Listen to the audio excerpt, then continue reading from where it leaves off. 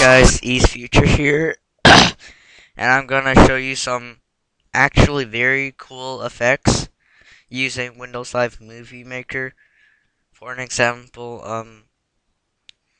someone makes you an intro and you want to add some more effects to it, and pretty much this program is free. It's not like Cinema 4D or Sony Vegas that you have to pay for, and yeah, so pretty cool effects. You can make these like the colors darken more, and this one I actually really like. All no colors, but just black, blue. Well, I don't know how to explain it. Edge detection.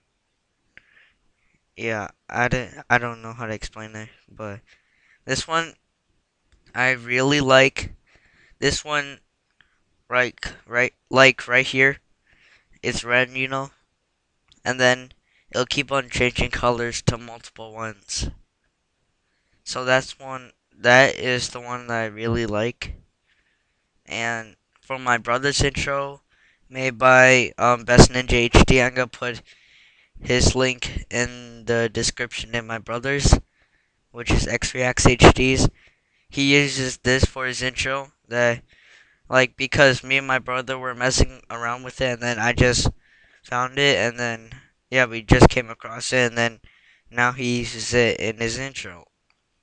Well, I've never really seen this one. Yeah, that's pretty cool too, but the thing is that you can't see the letters anymore.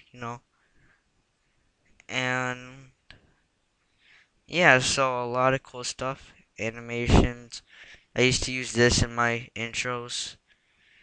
So pretty much Windows Live Movie Maker can give you a lot of stuff to do with your intros. And yeah, I guess that's all guys.